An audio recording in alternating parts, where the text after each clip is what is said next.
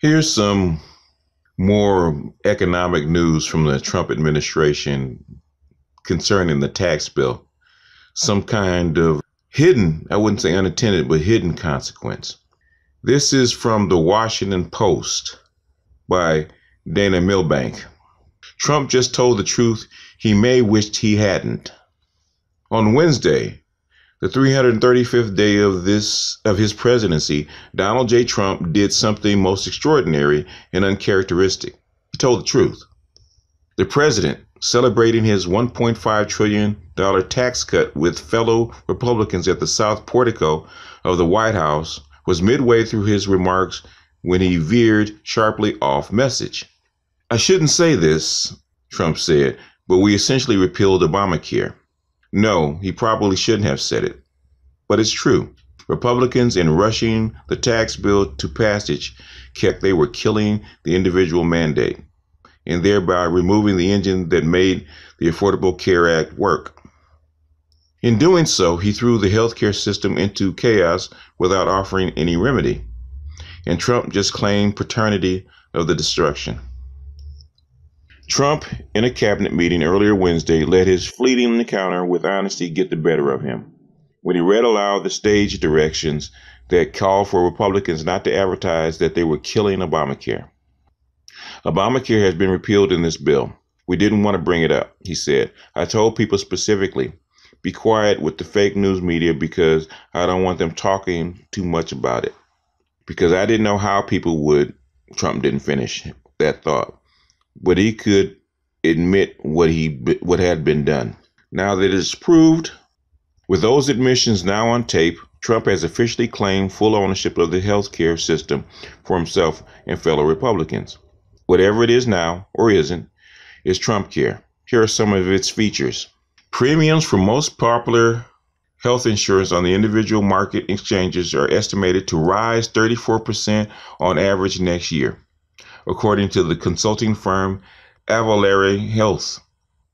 Because of previous sabotage done by Trump administration, premiums in Iowa would be up 69%, Wyoming 65%, and Utah 64%. Damn, white people are going to get hit. Employer-based health insurance costs are forecast to rise in 2018 by the most since 2011 at 4.3%. According to the human resources consulting firm Mercer. And overall medical costs will be up 6.5%, the first increase in the rate in 3 years, according to the consultant firm PwC.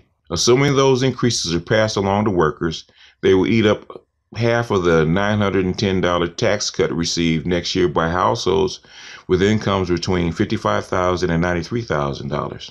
And all of the tax cut received by households earning $27,000 to $54,000. The more Trump claims to have done away with Obamacare, the more he owns problems in the healthcare system of his making or not, says Drew Altman, head of Kaiser Family Foundation, an authority on healthcare and public opinion. Altman tells me Trump will certainly own responsibility for premium increases on the former Obamacare exchanges, and for the up to 13 million who will no longer have coverage under the new tax plan. The new system also belongs to Republicans such as Senator Susan Collins, Republican Maine, who in exchange for her vote for the tax bill was hornswoggled into believing Congress will take action before year's end on subsidies to stabilize the former Obamacare exchanges. That has not been put off until next year, and it will meet stiff resistance from Collins' fellow Republicans. This will be but one source of division among Republicans now that they have secured the tax cut, which was a rare source of unity within the party.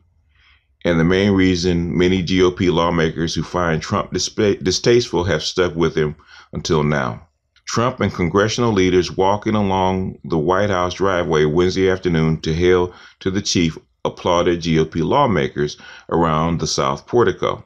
And the lawmakers applauded back. But soon they will be fighting about immigration funding the government, cutting Medicare, and attacking special counsel Robert Mueller.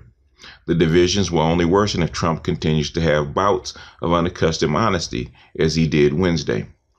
In addition to his confession about Obamacare, he also acknowledged that tax cuts supersede reform in the tax bill, and that the biggest factor in this tax plan is the cut to corporate tax rate from 35% to 21%. Republican lawmakers had taken pains to describe their work as tax reform and asserted that it was primarily for the middle class. But Trump was correct. The legislation does little to simplify the tax code. It is primarily a windfall for corporations. Trump did not trespass long in the land of truth. He also renewed his claim that the tax bill is the largest tax cut in the history of our country.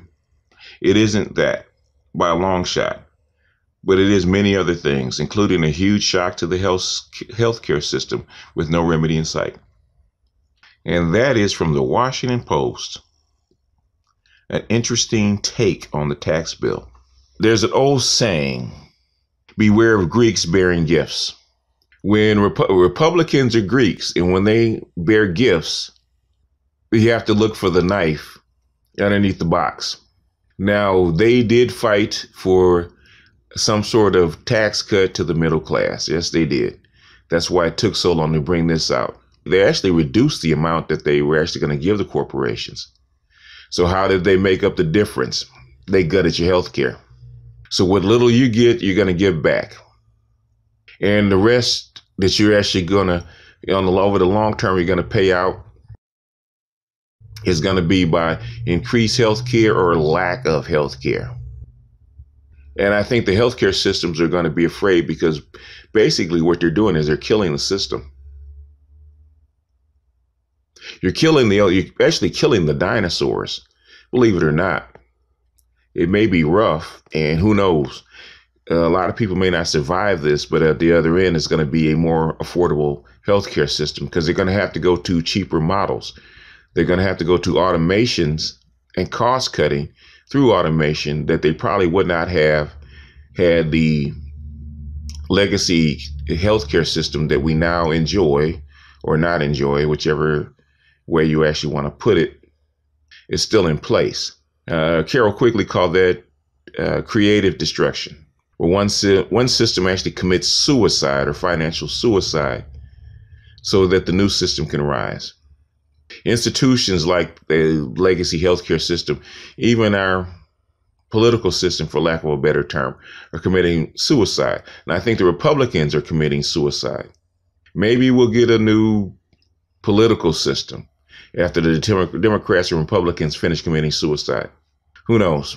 But it's interesting. Beware Republicans bearing gifts, because I've been inundated about what I think about the tax bill. And after many, many years of doing analysis, geopolitical analysis, I've learned that the demons and the devil are always in the details.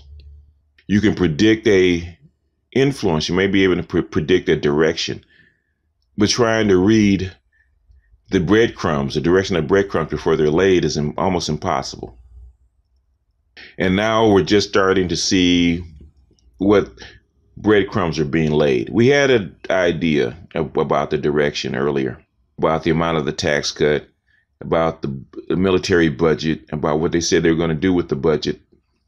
And I said before, the brunt of the budget is going to be borne on the poor more than the middle class. And they said, well, are the poor going to pay more taxes? I said, I didn't think they were going to pay more taxes. I think they were going to cut their benefits, which is something I said earlier this week.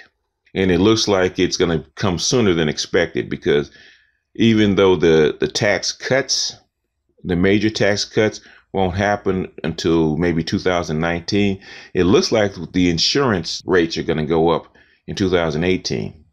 And how we deal with that is going to be interesting. But for all you conservatives, good luck in this environment. You rugged individuals, take care of your health. It's probably time to go vegan. I think it's time for me to go on a diet and start taking care of my health, even though I have pretty good health insurance. But it's time to take better care of my health, because it looks like the Republicans are going to cut through whatever safety net still remains, even though the safety net's in tatters. All I can say to folks out there is buckle up. The ride may get rough. Who knows when this Republican time bomb is actually going to explode? Is what it is. But anyway, that's all I got for you fellas today. With that, I'm going to bounce out of here. I've been looking at the times of my videos. They're actually getting shorter. Let me know. Do you guys like the shorter videos or you guys like the longer videos? I know some people like my long videos.